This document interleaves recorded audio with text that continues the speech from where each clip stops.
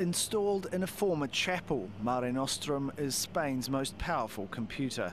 It has almost 50,000 microprocessors, capable of doing more than 1,100 trillion calculations a second.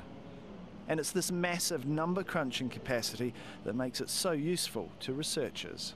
We can use this computer just to run programs that simulate the target the scientific would like to know.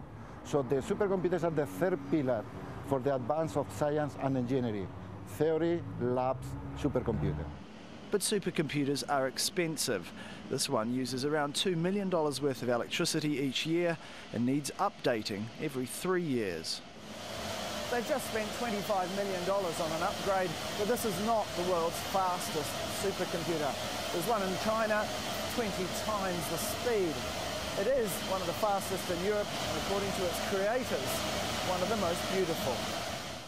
Supercomputers allow engineers to pre-test aircraft designs and try out different engines even before they exist in the real world. The computing power has also been put to use modelling the Earth's climate, calculations which frequently involve hundreds of millions of variables. The human body too has been a major focus, with one project working on a simulation of the human heart. We are able to simulate how an electrical impulse is propagated in the heart, in the muscle. Then this information can be used for therapies like the implantation of a pacemaker, or for other therapies, for example with drugs.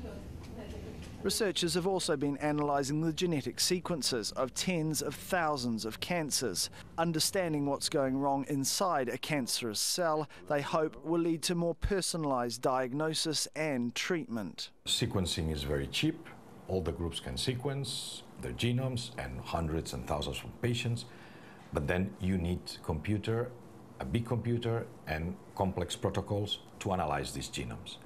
And this is where computational science and computing science is becoming a crucial part of the study of disease in general, in this case in cancer. The Barcelona supercomputer is part of a European network of similar machines that has already changed the way research and product development is done.